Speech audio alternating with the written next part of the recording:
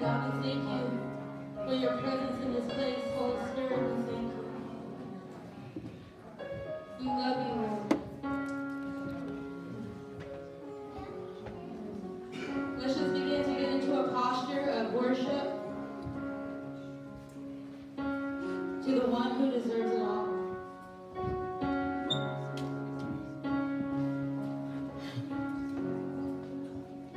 Just begin to praise him the way that you praise him. God, we glorify you today. We glorify you. God, we are here to worship you. We are here to give you all of us. God, I'm here to give you all of me. God, we're here to lay everything aside from the week, whether it was frustrating, irritating, and even if it was good, God, we're going to give it back to you, God, because we want more.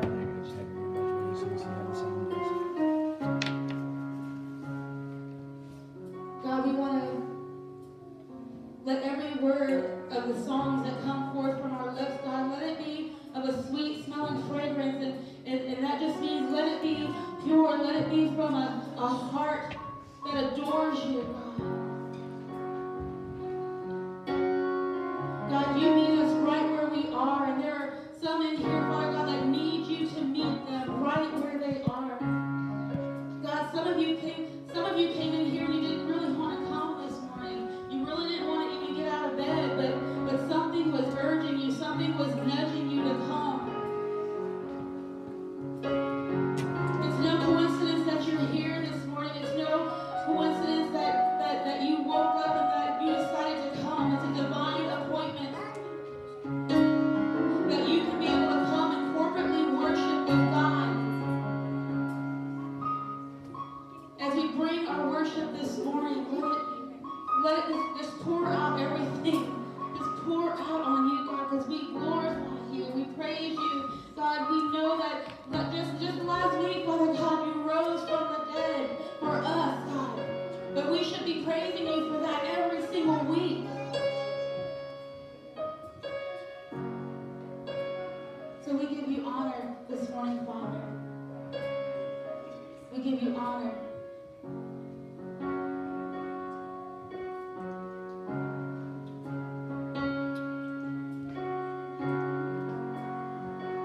Hallelujah.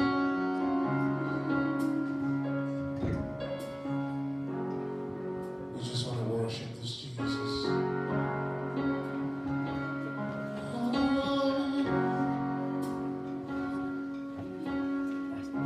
Oh, Jesus, lover of my soul. Jesus, I will never let you go. Taking me from a married place, set my feet upon the road, and now I know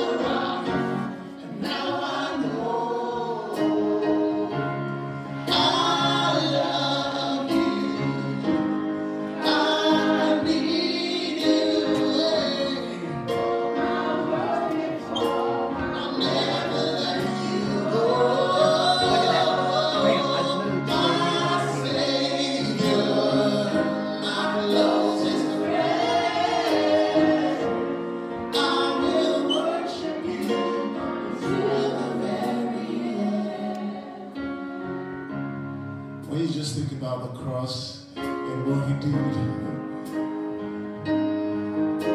Oh, yeah. I just want to keep loving you. Oh, Jesus, lover of my soul. Come on, if you know what Jonas is saying, come on. Hey, I will never let you go, 'cause you've taken me from the merry grave. Oh, upon the rock, and now I know. Come on. I love you.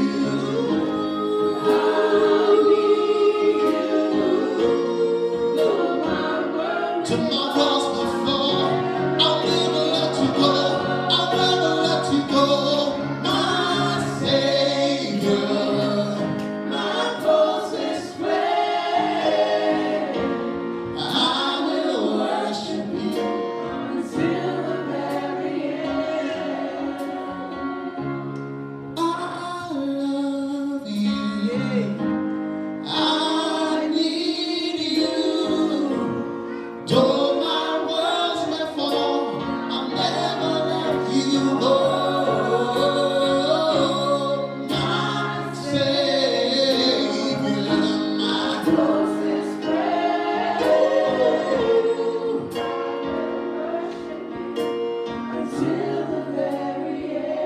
I just want you to take this time and just begin to call God sweet names. Call him the lover. Call him the lover of your soul. Whatever name you want to call him beautiful. Oh, Lord, I love to love you, 'cause you are so beautiful to me. You are so wonderful, yeah. That's why I say I love you. I need you. Though my words may fall, I'll never let you go. My Savior, my closest friend. Worship you until the very end. Jesus, Lord of my soul. Can I hear you guys sing? Come on.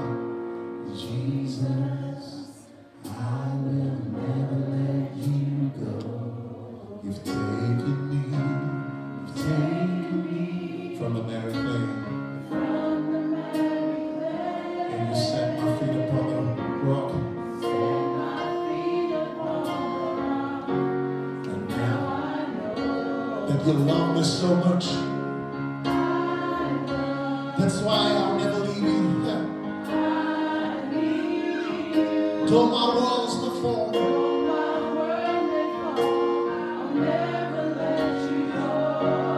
yeah, my Savior, my closest friend. I will worship you until the end. I love you, I love you, I love you, I love you.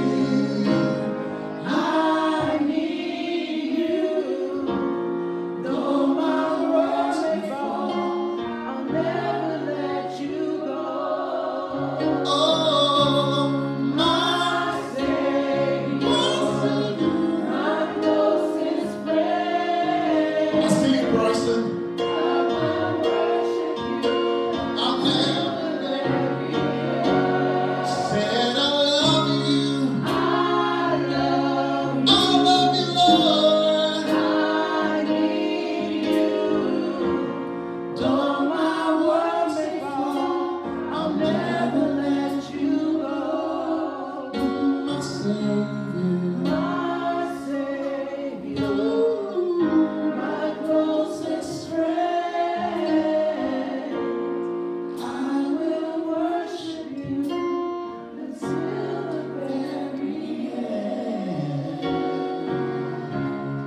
Come on, celebrate Jesus.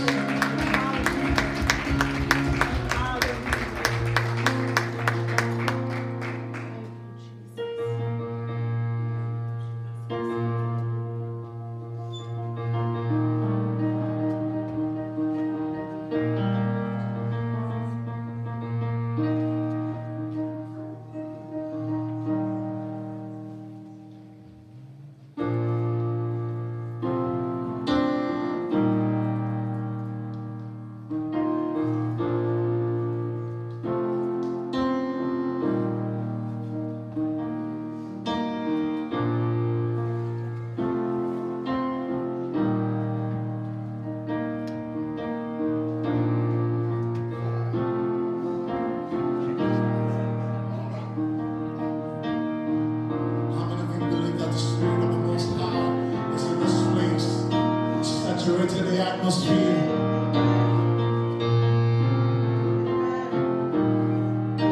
Oh, how much I love this Jesus.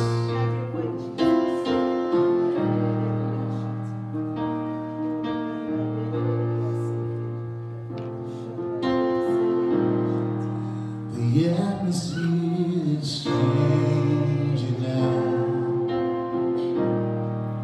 for the Spirit of the Lord is here. The evidence is all around. Now the Spirit of the Lord is here. The atmosphere is changing now, for the Spirit of the Lord is here.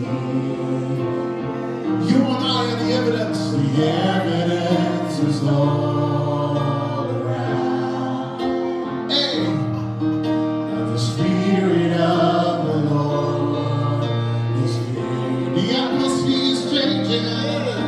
The atmosphere is changing now. I can feel it. I can feel it.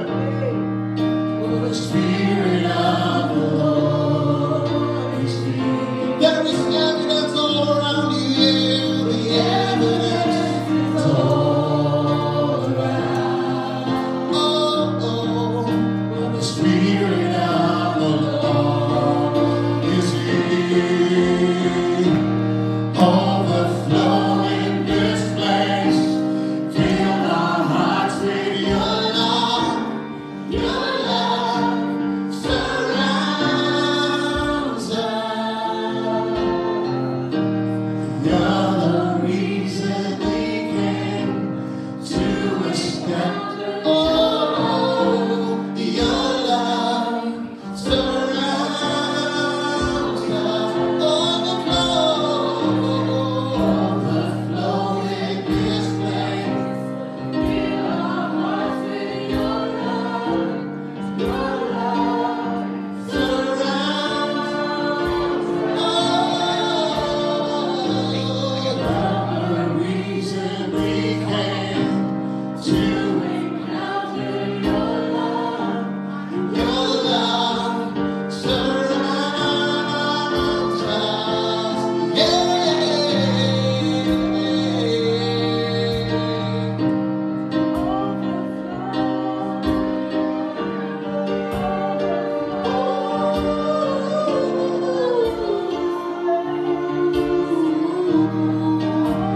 Somebody who has the love of Jesus, you might raise your hands to the heavens. Come on.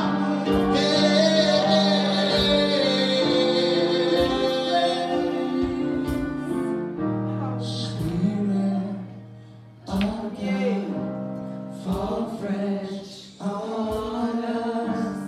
We need your presence.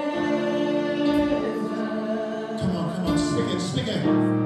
Your kingdom come, your will be done, here as in heaven. Spirit of God,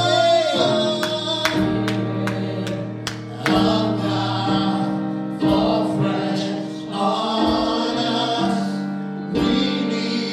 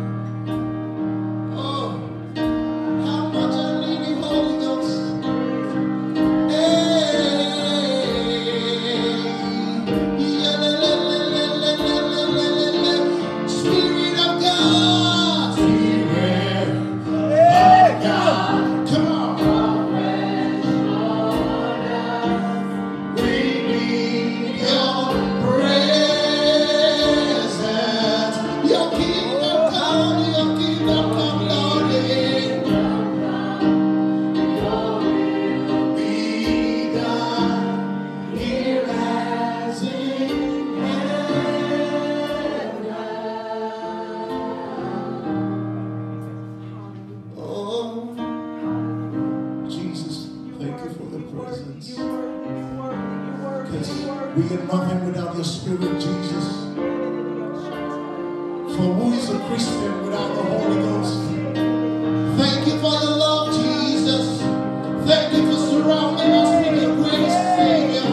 How much we love to love you, love you, love you, love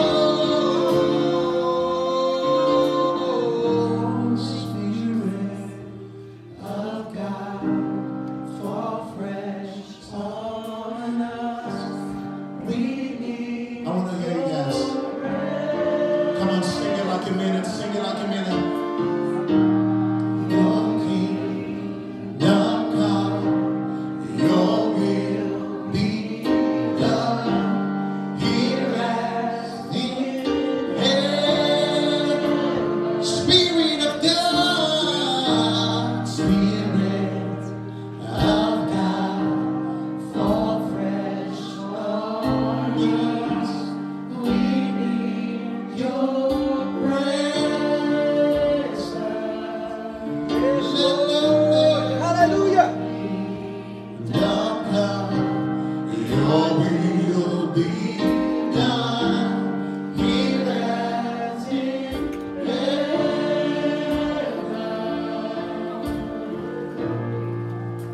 The atmosphere is changing now.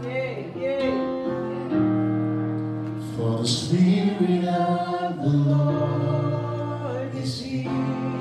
Can you see the evidence? The evidence is all around. Now the Spirit of the Lord is here. I love the song when that sings. A miracle can happen now. For the Spirit of the Lord is here. I don't know what you believe in Jesus for.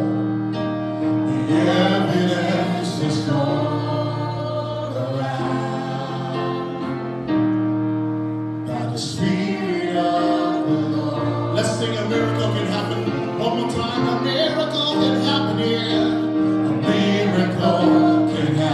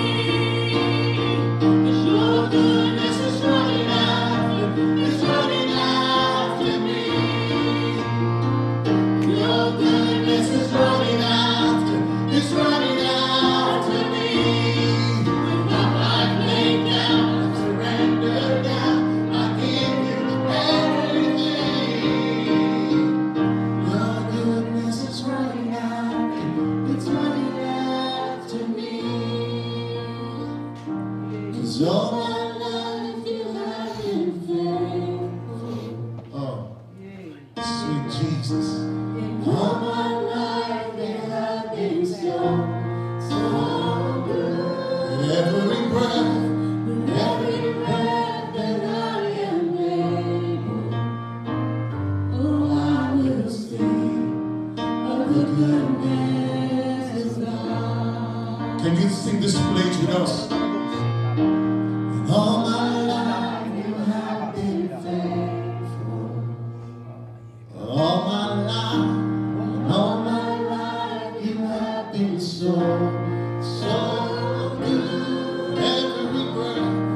Every breath that I am able, oh, I will sing of the goodness of God. My life, oh, all my life you have been faithful. And all my life you have been so good. Oh, every breath that I am able, oh, I will sing of the goodness of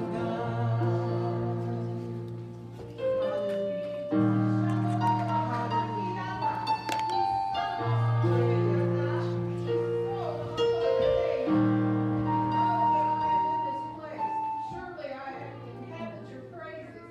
Know this day that I am here for you. Know that I am pouring out my love and my mercy upon you.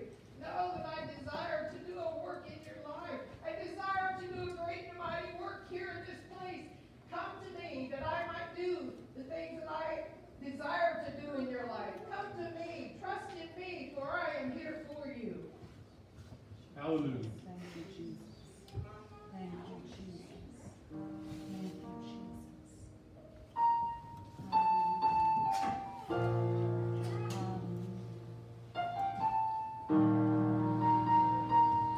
Come on, let's just roll in right now. God has invited us to step into His presence. God is reminding us that His presence is here. It is now, and He wants to clothe you in that presence.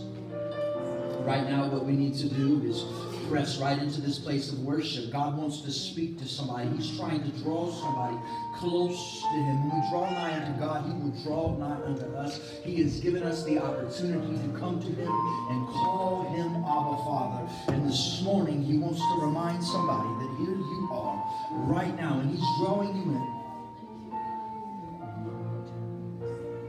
Come on after this. Come on, I'm going to be looking for the goodness of God this morning. Oh, I love you, Lord. All my life you have been faithful. You know if the Lord is talking to you today. Do what you need to do. Change your posture. Get out of your row. Come to the altar. Go to a new row. Be quiet and listen for the Lord. He wants to talk to you this morning. Oh, your goodness, Lord. All my life you have been faithful. Oh, He's been so faithful. And all my life you have been so good. So good. Oh, so good. With every breath that I am able, I will sing what the goodness of God. What will you sing about, church? Come on, say it again. I will sing of the goodness of God. I need somebody to sing that word, goodness of God, like you mean it. Of the goodness of God. Oh, come on, like the goodness of God is flowing through you this morning. Oh, I'm going to sing about it. Of the goodness. Oh, your goodness, Lord. Overwhelms me. Oh, consumes me. Oh, your goodness. Oh, I will sing of the goodness of God. This morning is to set me free. Hey, you sing of the goodness of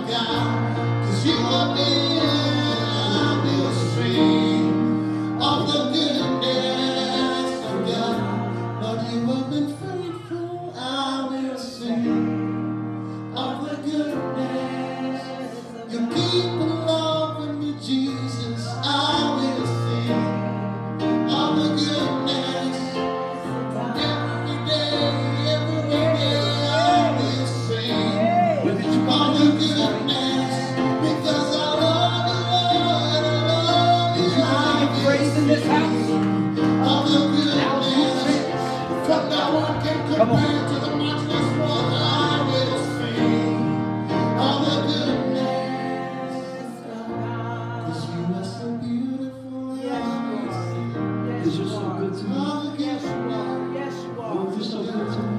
Yes, you are. Hallelujah. That's why I sing all my life. You have been faithful. Oh, you've been so faithful. All my life you have been so good. So good, Lord. With every breath that I am made, Lord, that's what I'm gonna do. I will sing of the goodness of God. Being able to put food on my table, I will sing Let that out. of the goodness for the healing that you give me every morning. I will sing of the goodness that I am able to walk again, Lord. I will sing of the goodness of God. 'Cause all my life you have been faithful. Somebody just lift up your hands to the heavens and tell them, all my life you have been so good. God is so beautiful.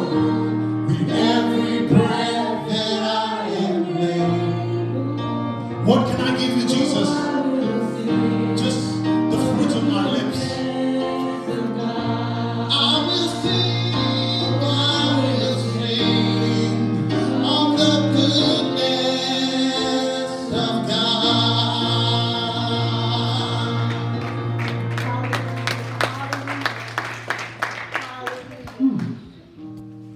Amen.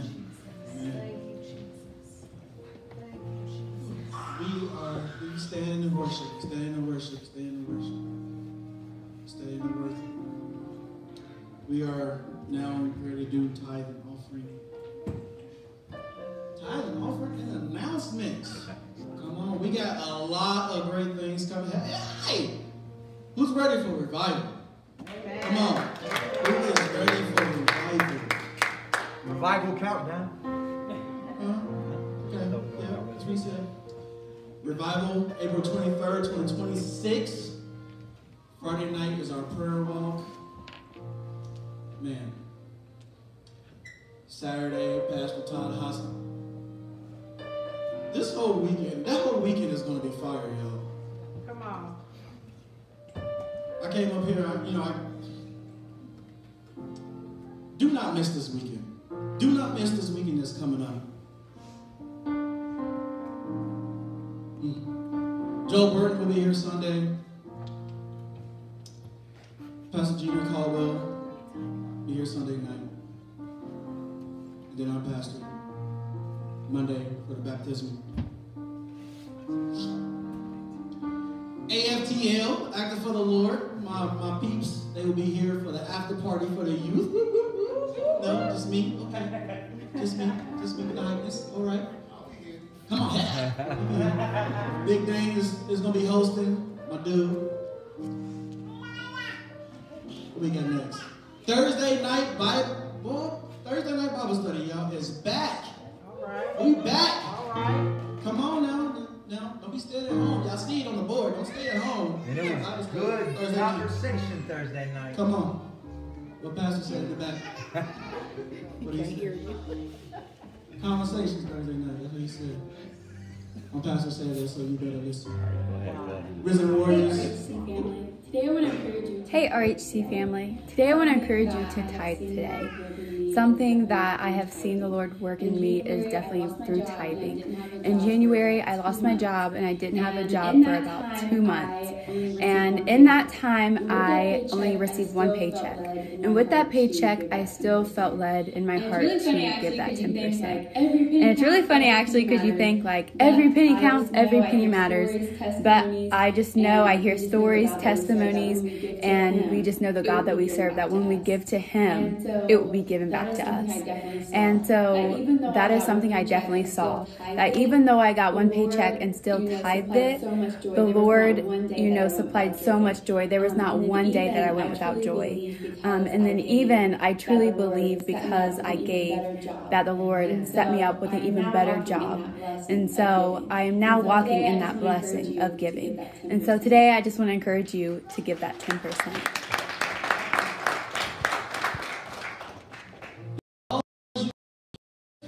Awesome. Kiddos, Sean is heading down. These are all the ways you can give. Cash App, $, text, go online. What you see is what you can do, how you can do it. So my peoples, they rolled out on me because they didn't want to help Brother Al. It's okay. I love him anyway. So once I get done praying, I'm actually going to do the bags by myself. It's okay. It's my job anyway. Circuit. Dear Heavenly Father, thank you for this day. Thank you for your love. Thank you for your mercy, God. Thank you for always being there on time. Even when we can't see it, you are always on time. We love you. Please bless every penny, every dollar, every check, every text, every cash app that is coming in. For your kingdom, for your glory. None of us. In Jesus' name I pray. Amen. Amen. Sister Shay, would you help me? Real quick, I'll grab that. Worship team, we love and appreciate you. Come on, guys, let our worship team know. I know a couple of them are out, but we got a couple down in the seats already. Sure, tonight. I thank you guys so much. Appreciate you. KK, you can bring those house lights up 1 and 2 for me. So good to be in the house of the Lord this morning. Are you glad to be here today?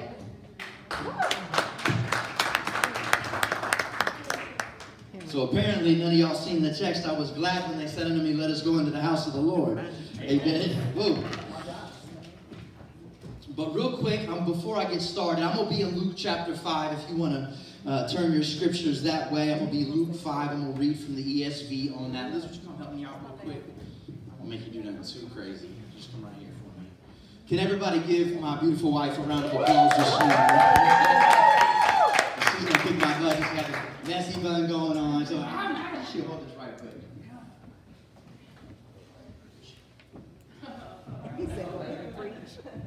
No, but I just needed her to hold that real quick because revival is in, I think the countdown said 12. Put that countdown timer back up real quick, KK. 12 days, some odd hours. We're into hours with the 12 days. Now, Henry, we got minutes and seconds going over here, okay? This is the official revival t-shirt that we got going on. Of course, you guys know our mission statement comes out of Matthew 28 and 19. So we hooked up with Tri-Effect and with their shirts. And we threw the Great Commandment inside of the goals because it's our goals to carry out the Great Commission, right? And then on the back, we got our full mission statement, right? Embrace, engage, equip, and the highlighted letters for some of y'all with short attention spans that don't want to do the whole thing, right? Here, hold this real quick. And then, for you people with longer attention span, or for you readers, as somebody called me the other day, I was trying to help him out, and he was trying to explain something to me, and I pulled the description out and read it to him, and I don't think that's what happens here. I think this is what's supposed to happen. And he was like, whoa, you're a reader. And I said, yeah, those little instructions are in there for a reason, so you know what's happening, but whatever.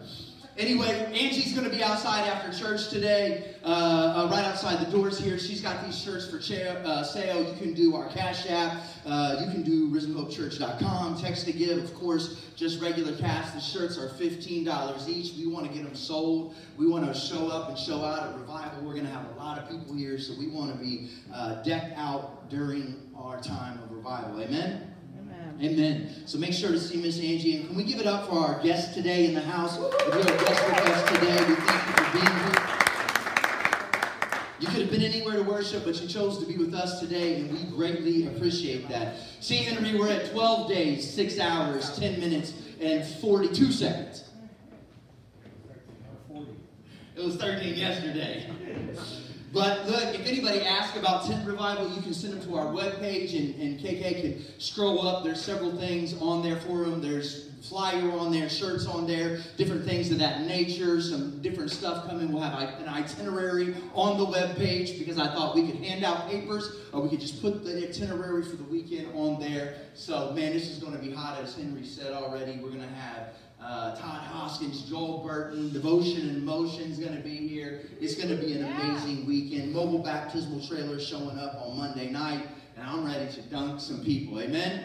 Come on, somebody, give a praise in this house. You can put back on the countdown. Leave the countdown up, okay?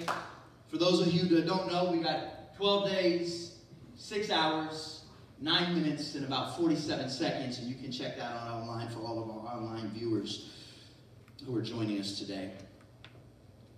I was going to go a different direction over the next couple weeks, but we were in Bible study, as a matter of fact, on Wednesday night, and a conversation came up, and it began to just open my mind to kind of a different subject and a path that maybe we've been down before, but I'm thinking about the revival coming up. I'm thinking about the community here. I'm thinking about the individuals who are a part of the community and what all will happen over the next couple weeks. And so I'm drawn to Luke 5 in verse 1.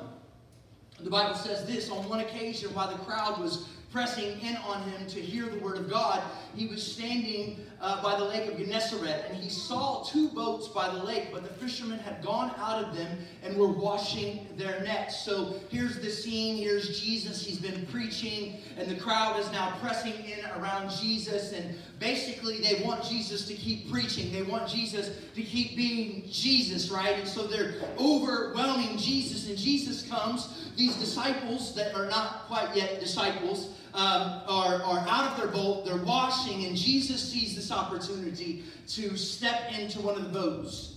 Verse 3. Getting into one of the boats, which was Simon's, he asked him to put out a little from the land.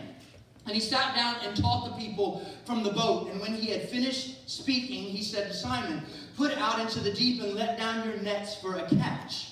And Simon answered, "Master, we have toiled all night and took nothing. But at your word, I will let down the net." I need you to understand here that this conversation with Jesus, this response from Peter wasn't in lordship. This response was sarcasm, right? He's coming back at Jesus because of the stuff that he has faced overnight. Him and his people, him and his crew around him. Let me read it again for you so you get kind of the catch of the irritation in his voice. It'd be like somebody who works underneath of you, or like a child, or your niece, or your nephew, or your daughter, or your son, or somebody. They're going to have a snapback reply, right? When you ask, "Can you clean this room up? Can you get the dishes done? Because we need to start cooking dinner," right? And you catch that real quick until you give them the eye and they realize who they talk to. And then, they got to reel it back. Oh, sorry, oh crap. But here he is. He says, Jesus is looking at Simon Peter in the boat. They've been cleaning their nets, and he says, "Put down into the deep and let out your nets for a catch." Jesus talks, and Simon comes back and he's like, "Master, we toiled all night and took nothing." He's probably even looking around the boat a little bit. "You catch something, bro? I didn't see nothing in this whole boat. You know what I mean, Master? It's been a long night, in case you ain't noticed." Hey, somebody else, "Oh, your boat's empty too." You know what I mean? So this wasn't like, "Oh, Jesus, thank you for being in my life." This was, "Master, we toiled all night and took nothing," right? But watch the words that he says next. He's like, I don't know if it was really all that, Pastor Mike. He says, but this is Simon still speaking. He says, "But at your word, I will let down the net." So in other words, kind of like at your command. You're a carpenter. You're a teacher. You're a rabbi. I'm a fisherman. I've done this. I've been here before, Jesus. I know this neighborhood. I know these people. I know my family. I've been preaching to them. I've been letting them know they're going to go to hell, right? I've been doing this and I've been doing that. You don't know who I'm around and what I face, Jesus. But nevertheless, at your word, I'm going to go back and tell them one more time. Come on. And when they had done this, they enclosed a large number of fish, and their nets were breaking. They signaled to their partners in the other boat to come and help them, and they filled both boats so that so that they begin to sink. But when Simon Peter saw it, he fell down at Jesus' knees. Watch the switch in his disposition. Watch how his character changes now. You know, he gave the clap back, and Jesus went ahead and gave the clap and allowed this load of fish to come on. And now Peter is humbled by the Lord, right? Now the Bible says that Peter, when he saw what is happening, he fell down at Jesus' feet saying, "Depart from me, for I am a sinful man, O Lord." And some people, that's a weird statement. Like, really, is this guy begging? He is beginning to understand that what is happening here is what God talks about in the book of Proverbs, or what God speaks of in the book of Psalms, when he's bringing wisdom in our life, or songs of praise unto God. And it says the fear of the Lord is beginning of all wisdom. This doesn't mean that we walk around scared that God is going to zap us down for every little mistake that we make, because if he did, a lot of y'all would be French toast before you got up in church today. Right. Okay. At least y'all honest today. Amen. Right? He's not looking to do that at all. But the fear is the fear, it is the knowledge. You begin to work in this wisdom, because it says fear of the Lord is beginning of all wisdom. It's because when this happens, and this is what has just happened with Peter in this moment, the fear of the Lord began to fall on him, and the wisdom of who is in front of him just shifted his whole atmosphere. And Peter in this moment now realized that I just got sideways with Jesus Christ. I just sinned against Jesus, who's bringing in this law, and now I know who I am. So I'm like, whoa, depart, for I am sinful. I got some issues. I got some problems. I wasn't planning on you getting in my boat today. Jesus ever show up in anybody's house like that? Up in your conversation, your pity party, your Facebook post, you're about to snap back on somebody else. Oh, you know, and then all of a sudden Jesus is there doing something. You're like, oh, Jesus, depart. Right? Come on, somebody. For he and all who were with him were astonished at the catch that they had taken in. And also was James and John and the sons of Zebedee, who were partners with Simon. And Jesus said to Simon, "Do not be afraid. From now on, you will be catching men." And just like that, God put, another translation says it like this. It says, "Do not be afraid. From now on, you will be fishers of men." And I like that translation, because when this happens, Simon is a fisherman that comes together, but Jesus sees him and Jesus realigns him. He tells him to not be afraid. From now on, he won't be a fisherman, but a fisher of men. And when they had brought their boats to land, they left everything and they followed Jesus Christ. Lord, we praise you today. God, we give you honor. We give you glory in this house, for that you have already met with us. You've already been in this house. You've already spoke to us today, Lord, and we thank you for that, God. That is more than we deserve on any day. But your word says that you continuously seek to speak to us. You break down barriers. You break down walls. You rip chains apart. Lord, you go above and beyond, God, to get to us through the salvation of Jesus Christ with the power of the Holy Spirit that resides in your believers, Lord. So we thank you today that you are here, that your presence is in this house, that your presence is overwhelming us, Lord God, and that, God, we are going to preach your word. In Jesus' name, amen. So when Jesus shows up, this scene is an interesting scene. I think Jesus shows up in a place that represented a night of struggle. This was a place that represented toil and turmoil and pain and frustration. After all, it was the fishermen's job to catch fish. Like, this was the thing that they were good at. You know what I'm saying? It's always something when I see a new wide receiver signed to our football team, right? And when I say our football team, I really mean the Pittsburgh Steelers, in which I get no rewards or royalties from, right? So, but we sign these big name receivers sometime, and if you're a football fan at all, you'll know that last year we were plagued with some serious problems. I think that the other teams played our wide receivers to drop balls, because there's no way that Big Ben can consistently all season long hit you directly between the numbers and you drop the ball, right? And when I think about this frustration, that's the frustration I feel. Because when I see our team dropping the game-winning ball and the touchdown, when we go 11-0 and then drop out and know we're going to be one and done in the playoffs because we can't even wipe out a bottom-class team anymore, right? Come on, right? That's the thing that I mean to see, this frustration that's following in. You guys know what it is. Maybe football's not your thing, but it's really frustrating when you like, we're going to win a championship, and then at the 11th game, they all start dropping balls magically, right? We've been here. We've done this. We're toiling, right? We're in this place where frustration begins to pull in on them. And these disciples are showing their frustration because what they do, they have separated themselves from, right? You know a big-name football player. Listen, AB's got his deal. AB's got his own thing going on. And if you know who Antonio Brown is, you know that he is a character and he is a personality, right? He is all over the place. And I see that even with Antonio Brown, where he was out there catching all these balls and making all this happen.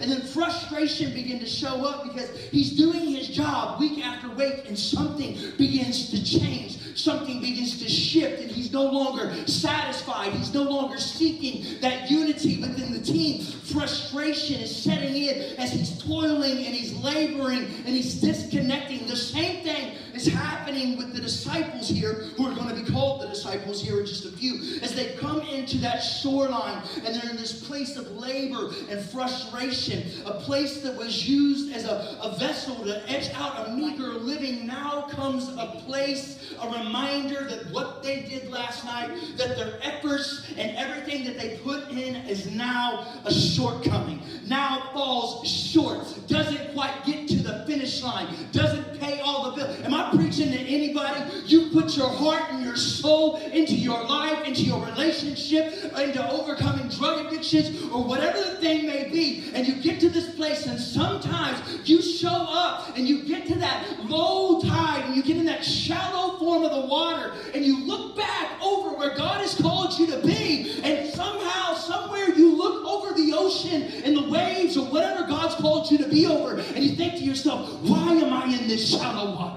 Come on. Why am I here where the waves are beating me instead of riding me to where I ought to be? Come on. When I think about somebody sailing, I think about somebody that's on the ocean front with that big sail going. You know, I just kind of like, I have these little things sometimes. I got a very creative imagination, you know what I mean? So even as I start to draw, I wish I could just put it on the screen. You know, just picture your pastor on this big sailboat, 12-foot sail in the air, 14-foot long sail. You know, my long hair, because I would have long flowing hair if I was doing this right. Come on, wow, yeah, it's going down. It's going down, T, right? Come on, you know what I'm talking about. That's what you want to do. Your shirt's off, you know. You work out like you've been working out every day for a year. No, you ain't done nothing but get off the couch, right, to get the remote, and you was mad about that. Come on, somebody. That's what I see when I'm sailing. But if we're going to be honest about it, there's a lot of times we got to deal with the shallow waters. There's a lot of times when our efforts have been invested in trying to look like that model on a sailboat or go out there and catch all these fish, which they were actually doing. They weren't just trying to look good. These guys were actually trying to work, and now they're in this shallow place, and they're tired, frustrated, discouraged, defeated. They've finished all night long, and they've accomplished nothing. They've done everything in their power to be successful, and somewhere, somehow, they failed. They came up short. Come on, does that ever sound like life to you? Do you ever get frustrated? Do you ever get irritated? Do you ever feel like you're just tired and you have no strength to move on for another day because you're in these shallow waters and it seems like everything keeps spinning out of control? Come on, Pastor. Somewhere along the line, not only personally, but I think the big church has got into that same thing. I mean, here we are week after week. We sing, we pray, we preach, we testify, we shout, we go home, we come here for the next appointed time. And all across the country, people are doing the same thing, whether it's Sunday morning worship or Wednesday night Bible study at 6:30, or whether they're coming for prayer on the grounds on Saturdays. And the church starts to feel overwhelmed because where we want to be is where we're not going. I want to read you some stats from pre-COVID real quick. 80% of pastors believe that ministry will negatively affect their family. 33% say being in ministry is a hazard to their health. 70% say that they have a lower self-image now than when they first started. 40% report serious conflict with a lay member once a month. 50% have considered leaving the ministry in the last months. 50% of the ministers will not even last 5 years because of the pressures. 66% of all church members except a minister, 66% of church members expect a minister and a family to live at higher moral standards than them. Over 4,000 churches are closed each year. Over 1,700 pastors left the ministry every month pre-COVID. Over 1,300 pastors were terminated by their local church each month, many without cause. And many denominations are reporting in their churches what they call an empty pulpit crisis. They cannot find ministers who are willing to fill the positions. Watch what they're saying about the church fatigue and the church shallowness now that we are post-COVID. They're saying that 1 in 5 churches are affected negatively by COVID and therefore having to close their doors. Come on, somebody. The church overall has allowed ourselves, with the big picture in the Church of America, to become exhausted. We've allowed ourselves to go out of the deep waters and into the shallow waters where the debris of life is consistently beating us. We've got stuck in the turmoil and the toil and all that stuff that floats in, the wood and the driftwood and tires and bottles and everything else. And the thing is when you're in the midst of that, trying to clean out your net is continuously getting ripped and torn and re-dirty. Anybody else just have your life? You're like, dang it, I'm trying to get things together here. I'm cleaning my net. I ain't even made it a third of the way across, and the thing is already filthy. The thing is already caught up with something. The thing's already got more junk in it, more debris. Who put this here? Am I preaching to somebody? But watch this. This is the miracle that I see happening here, and this is the miracle that I need us to understand, because things shift when Jesus Christ shows up into the situation. Sometimes we've been in a season. These disciples, I think they got it easy because they had just over a night deal. Some of us, you maybe have been dealing with something for a year, 2 years, 3 years, 4 years. This may seem like something that is never going to come in, but I tell you today that there's a shift when we allow Jesus Christ to step into the middle of our presence, because that vessel that became a place of turmoil and became a place of isolation and become a place of failure will turn into a place of intimacy when we allow Jesus Christ to step into our boats. Come on, somebody. When we allow Jesus to step in, everything has to obey Jesus and shift instantly. Come on. Jesus stepped into that. The Bible says when we draw nigh unto God, He'll draw nigh unto us. The Bible also reminds me throughout the narrative of Scripture that God's arm is ever reaching. That means that God will reach down for me no matter where I dig, what hole I get into, what cave I find myself in, what hollow I go down yonder over to. God's arm is ever reaching, therefore never stopping. It will always be reaching out for me. Come on, somebody. And when we just pick up what Jesus is trying to do and we reach out and allow Him to come into our boats, what was turmoil? Come on, somebody. What was pain? What was hurt? What was trial? Becomes intimacy, becomes triumph, becomes a place of testimony. And I wish somebody would give God praise.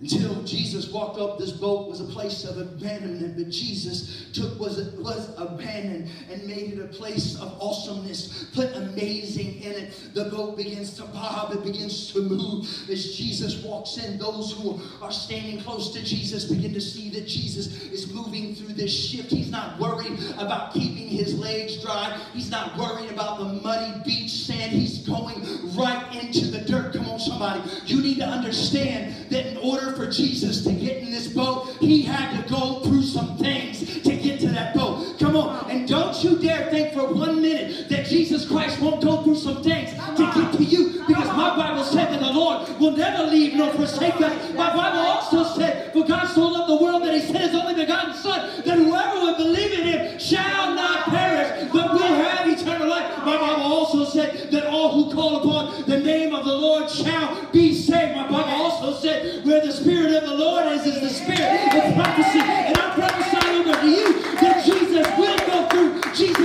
come through. As a matter of fact, he stood on that cross 2,000 years ago, saw your junk where it's at, got a hold of it, and took it back. Somebody get praise in this house.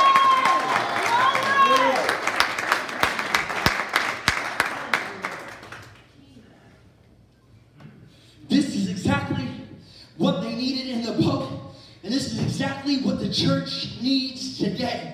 And this is what the church ought to be. Come on, somebody. This building is nothing more than brick and mortar structure situated beside the road until God's people enter. You need to understand something.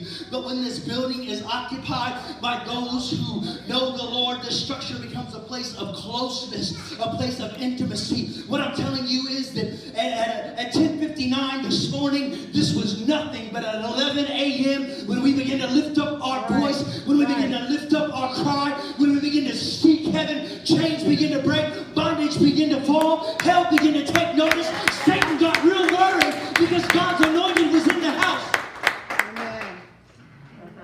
And this place that was brick and mortar before you showed up with fabric seats and carpet and fancy place became a place of anointing. It is a special place because of who shows up here. The Bible says the Redeemer is here in Matthew 18 and 20. And the Bible tells me in 1 John 3, 1 through 2, that the redeemed of the Lord are here as well. Amen. Amen. Y'all didn't hear me. I said the redeemed of the Lord is here. Amen. It is special because of what we do here. The sovereign God is praised and the Son of God is preached. The lost can be evangelized. Devils are put into fears. Chains are broken and sons and daughters are brought into adoption, grafted into the vine with Jesus Christ, brought into sonship or daughtership, taken from a place of being lost and separated, broken, isolated, or whatever it is. And all of a sudden, adoption comes into our place and adoption comes into our home. And the Bible says that he grafts us onto the vine, which is a very interesting process. If you don't have a green thumb, I don't have one either. But what I'm saying to you is they cut one plant from its place and they take it over to the vine and they make another cut in it and then they put that plant down in it and then they grow together, they sing together so that we become one under one baptism, under one Christ. Come on, somebody. Under one Spirit. I wish y'all would preach with me in this house today. Come on. And Jesus will take care of a situation. He'll turn a meager boat into a humble pulpit. I'm going to tell us as a church to never miss the great opportunities of life. Amen. Several years ago, we had an outreach that came over my mind. It was in 2012, as a matter of fact. We had this huge outreach. 750 people came through in 3 hours. With 150 people standing there watching to get in. Some of you were there with us. And in that first big outreach that we did, there was a young lady who had given her life to Christ. And she was serving at that outreach. And she was passing out snack-sized or personalized, individual-sized chips. And coming through, we were in Central Park. And coming through that park was her former drug dealer before salvation. And do you know that he asked her what she was doing there at that outreach? And do you know that she just had some boldness, Carrie and Susie? Come on. Like we talked about on Thursday night. She had some boldness. She allowed the anointing of the Lord to come over her. What she did was she turned that vessel of her life. Here's her dope dealer standing before her. This guy knows what she's been through, right? This guy knows some deep down dirty secrets about her probably, right? And he comes on and he sees her in her turmoil. But Jesus stepped in and gave her a place of intimacy. Amen. And has now taken this vessel which was once filled with drugs and has turned it into a place where the Word of God can reside and be pulled forth. And she turned that meager boat, or rather that meager vessel of herself, into a pulpit. And she said, I'm here because I got saved by Jesus Christ. I know him as my personal Lord and Savior. It's not even the good part. She testified to him and he got saved right there. Amen? Come on, somebody, get praise.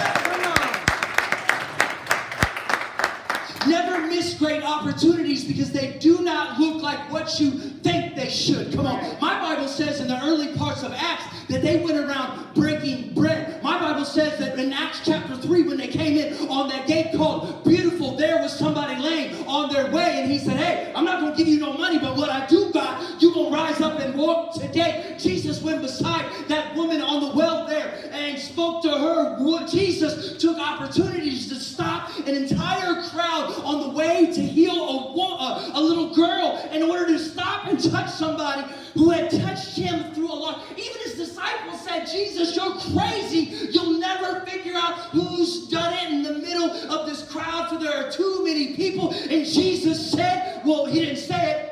I'm gonna re-say it how he said it. Basically, Jesus said it like this. He said, somebody's touched me and power's gone out of me. Jesus, I just want to hear this in some real translation. These disciples are around him and they're busting in and they're like, hey, no, Jesus, you're not going to find the one. You're not going to find the one. And Jesus is here and he says, nothing happens until I fulfill the purpose in which I have come to do, which is to redeem mankind unto myself. And somebody touched me, so somebody gets an appointment with me. Come on, somebody. All we got to do is reach out and call on Jesus. All we got to do is reach out and begin to pray, begin to push, crawl through some things, and we can get to the very feet of Jesus. No matter where you have been, no matter what your vessel looks like, no matter what you've been tattered from or scarred from or bruised from, Jesus can turn your meager boat into a pulpit. I don't want you to do it. Christ did it a little different. He didn't have to have a synagogue, fancy candles, but rather he stepped into the middle of a stinky fisherman's boat to preach. Paul wrote it to Timothy like this in 2 Timothy verse 4. He said, preach the word. Be ready in season and out of season. Reprove, rebuke, and exhort with complete patience and teaching. For a time is coming when people will not endure sound teaching, but having itching ears, they will accumulate for themselves teachers to suit their own passions, and will turn away from listening to the truth and wander off into myths. And sadly, for many churches, church has ceased to be a place where the saints are edified and non-believers are welcomed home, but rather a place where services are endured. But here's what happened when Jesus begins to move in our life, and here's what happens when we allow Jesus to move in our life. The journey was certainly a cause for concern, and I bet that many of us have had a journey that's been a cause for concern up to this point. We've taken matters into our own hand, we've fished, we've toiled, we've labored, and we've come up short. But today I'm inviting you to consider giving Jesus an opportunity. Today I'm telling you to consider to allow Jesus to step into your boat. Watch what is happening here, because nighttime was the best time for fishing. The fish were nearer to the surface during the cool hours of the night, and they were more easily located and taught. And these men have worked so hard. Watch, the word toil in and of itself means to labor with a wearisome effort. And all night long, these men have toiled to labor with this wearisome effort on their life, and they pulled in their nets over and over again, and they took nothing. That word translated, if we go back to the transliteral on it, if we bring it in and translate it today, means not even one. Not even behind the fisherman's seat, not behind the motor, not in the cooler, not we didn't find a fish. We got nothing. All night long they fished and hadn't even caught a single sardine. All they wanted to do was go home and get some sleep and forgot about this awful night that they've had. And Simon talks to Jesus saying that, Lord, we've tried that, it didn't work. Lord, we've tried that and it fell. No offense, Jesus, we know what we're doing. We know how to do church. Leave the fishing to us. Leave this to us. We've tried. There's no use in doing it again. But he says, nevertheless, I'm going to let down our nets. And this is what happens when we allow Jesus Christ to step in. You see, the victory was already in Jesus, because we never fight for victory, but always from victory. And when Jesus stepped into that boat, he stepped in, creating it from a place of toil into a place of intimacy. From a place of intimacy, a place that he could share and preach the word, and victory begin to flow forth. I want you to know today that just as Jesus stepped into a boat of fishermen, Jesus will step into the boat or vessel of your life, and he will turn that situation around. There was a miracle involving the fish. When Peter and the other men obeyed Jesus, they enclosed so many fish. Watch this, that the word of God says that their nets threatened to break. They called for their partners, and so many fish were loaded into those boats. The boats began to sink. Watch this, church. They were fishing in the wrong place at the wrong time of day, and still experienced the greatest success, because they were experienced through Jesus Christ. Romans 8:37, I am more than a conqueror, and who? Come on, somebody, in Christ Jesus. And when he stepped up and he stepped into that boat, he told those disciples, well, they're not disciples yet, they're still fishermen, but they'll be fisher up. He told them to go to the wrong place in the wrong time of the day. Go there. Go there. I know you've toiled. Go back and do it again. It's not going to look like what you thought it was going to look like. It's not going to sound like what you thought it was going to look like. The timing may not even be the timing that you thought it was going to be. But God says, when I show up, my clock is always dialed in. I know you think you're in the wrong place, but I'm about to show you where the right place is in me, because you are a conqueror through me. And if we want to see the Lord do the same thing in us, it's going to take unity throughout the church. It's going to take us wanting to see the God of the heavens and the earth grant us a miracle so large that our boats are overflowing. Then we must learn to let down our nets when and where Jesus says to let them down. Yes, if it's at Kroger over the bread. Yes, if you're trying to get deli. Yes, if your boss is slaying you all the day long, and God says speak a word to them. Remind them that they are called into justification, that they're called a daughter or a son, and I died for them just like I died for your little attitude as well. Come on, somebody. Come on, somebody. This means that we begin to allow Jesus to step in, and he will begin to provide on us when we allow him a miracle that will involve the fish. Come on, and he will use a miracle to involve the fishermen as well. When Simon and the others saw what Jesus had done, these rough, crude fishermen fell at the feet of Jesus, and they humbly worshiped. Watch this. It's the grace of man that through sarcasm at the feet of Jesus is now just a few verses later, seeing what Jesus has done, seeing the miracle, the way maker, come on, son, the wonderful counselor, come on, somebody, seeing who is in front of him, and instantaneously from a crude fisherman, from a rude mouth, come on, somebody, he's dropped down and putting the praise of the Father on his lips. There's a miracle following after you if you allow Jesus Christ to step in your boats. And come on, I want to let you know today that there's a miracle involving your future. You can come. Jesus said, Simon, watch this. They obeyed Jesus. They caught down for a catch more than they had ever seen. And after this happens, this is the greatest catch in this fisherman's whole life. And it's been brought in by not another fisherman, but by a prophet. Come on, somebody. By a teacher of the word, by the Messiah. And Jesus says to them after they see this, he says, Simon, men, you haven't seen anything yet. You think that was something? Just wait until you see the souls getting caught in the gospel net.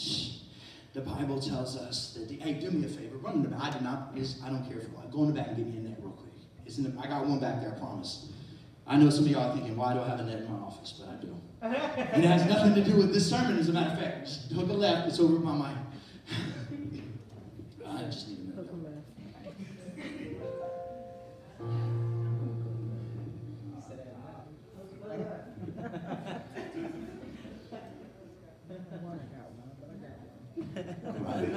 Hey, shut that door. Shut it. Really? No, that door open. It looks bad on the video.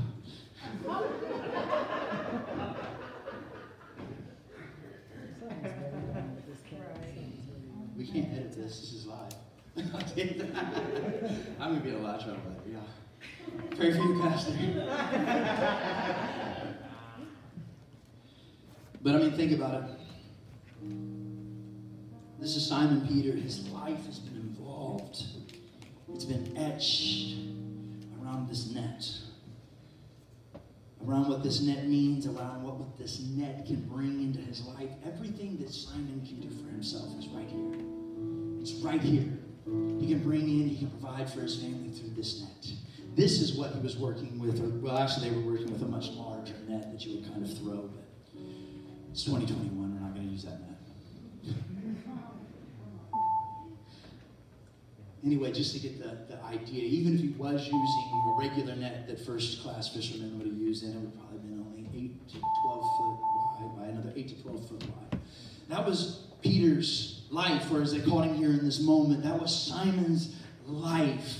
And Jesus comes to this moment and says, you know what, Simon, I know that you're used to providing with this. And I know that you're used to thinking that when you can fill this thing up several times, when you can bring in a boat that you consider full, then you're going to do something. But you haven't seen anything yet. Just wait until you see souls getting captured in the gospel net. Just wait until you see people coming into my net. And no longer do you have to go into that low, shallow place, but I'll step into it. All you've got to do is cast out that net and share my message, and there will be a gospel involving your future, or a miracle involving your future. Peter bowed at the feet of Jesus there on that ship, but later he would stand at Jerusalem, y'all, with that same kind of concept that Jesus was talking. Remember, in that boat, he was a fisherman, and everything that he did was etched out of what he could catch in that net. But Jesus says, I will make you a fisher of men, casting off that old net from his life and giving him a bigger net through the power of the Holy Spirit to declare the gospel. And watch Peter's first sermon. I'm salty. I had 15 pages. I lasted 12 minutes and 34 seconds on my first sermon. 15 pages, y'all. I was reading that now. Some of y'all wish I would stick to my script now. I had like 2 pages to start today. Big change, right? He says everything shifts. No longer do you have to provide from what you can do. But I'm showing you a future that will provide from the very essence of who I am. Y'all ever heard that scripture? It says something like this: when God's in our life, he does exceedingly. Come on, I wish somebody would begin to shout at him. He does abundantly. Come on, somebody. Is there anybody in the house that feels the war? He does what? Exceedingly and abundantly. Come on, there's somebody that's going to preach to me. Come on. And that's what God wants to do in our life. He wants to take that old person who was there on that boat, who was dependent on what they did and what they knew how to do, and he wants to shift that and give you the same fire that he gave to Peter on that day of Pentecost. The man who had a good-shaped mouth prior now walks in with a Holy Ghost-shaped mouth and is a fisher of men and casts out his net for a salvation haul that will pull in 3,000. And I remember in my word that the Bible says that Jesus calls each one of us to do greater works than even this. Come on, somebody give praise in this house. Stand all over this house with me if you're able. Okay, you can bring down the first light and the second light. Come on, there's some people in this house today. You know what you need prayer for. You already need. Come on, I want us to be. You know what I want us to do? There are some people in here that some of y'all just got to get symbolic with yourself this morning. There are some of you in here that need to say, you know what, Jesus, I'm holding on to this thing right here. And Lord, today I need to let it go and step into your boat.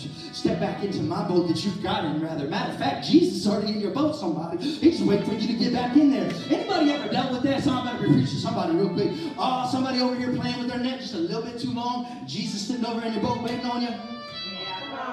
All right. Some of y'all going to come through and do this thing. Come on. I want us to right now just begin to allow the Lord God to do it. Somebody, you need to walk up and you need to grab a hold of this mic. Shay's going to be right here. She's going to pray behind you. She's going to help you take that next step into that net life. Come on, somebody, and begin to move it. Shay, you can come on and move forward because there's going to be some people moving through. Miss Sue's going to be over here. Right now, I want some people in this house. Maybe this net isn't about you. And you're like, you know what? I'm not trying to control it. I don't need to move it. I just need prayer because, man, every time God asks me to do something, I got this going. Can the live see me? I got this going every time God asks me to do something. I'm trying to ask the Lord for something new. I still ain't even debating on the old thing. Come on, somebody. Come on. Where we are going, God is calling us into this place of intimacy with him. God wants you to know, and one of the reasons I feel like God wanted me to preach on this today from this place is because he sees and he's showing us how Simon's messed up at this point in life, right? At least through his night, at least through his words with Jesus, we can all agree that Simon is not a saint. He's not St. Peter right here. He's Simon. He's you and I.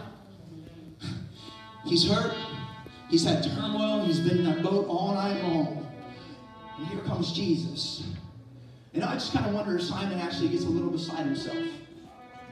He said, Jesus, I've been here. I've been putting in prayer. I've been reading his word. I've been listening to devotions. I listen to every one of Pastor Mike's sermons. I listen to Pastor Kevin's Hi, my sermons. name's Sarah, and I'm the youth leader for Risen Generation, and I want to invite you to come join us this summer. Now you're here. Come on, make it plain. Come on, Pastor. Tell the truth. I don't know why Jesus causes us to wait sometimes. In John 9, verse 1, he comes upon a man, and the disciples ask him, who has sinned? Is it this man or his parents? And he says, neither has sinned. This has happened so that Jesus Christ may be glorified. Come on, somebody. There's another scenario in the scriptures, and I talked about it last week, where Mary and Martha, they send word for their brother, but Jesus doesn't show up for 3 days, you guys. 3 days. That means that they toil and turmoil. Toil. I'm not just saying those two together. Turmoil is happening in life. Hurt. They've lost somebody. Pain. Hi, my name's Sarah, and I'm the youth leader for Risen Generation, and I want to invite you to come join us this summer. We're going to have a jam-packed summer with a lot of really cool... Same thing Simon said. Hey, Jesus, if you'd have been here. I love how Jesus in both situations almost is just, he's so calm. He tells them there that he's the resurrection and the life, and he raises Lazarus from the dead to show this miracle and to show how it works. And God wants to do the same thing in your life. You've never gone too far that God can't reach you. You've never strayed that God can't find you back to the way. Come on, somebody. I need you to know that today you are created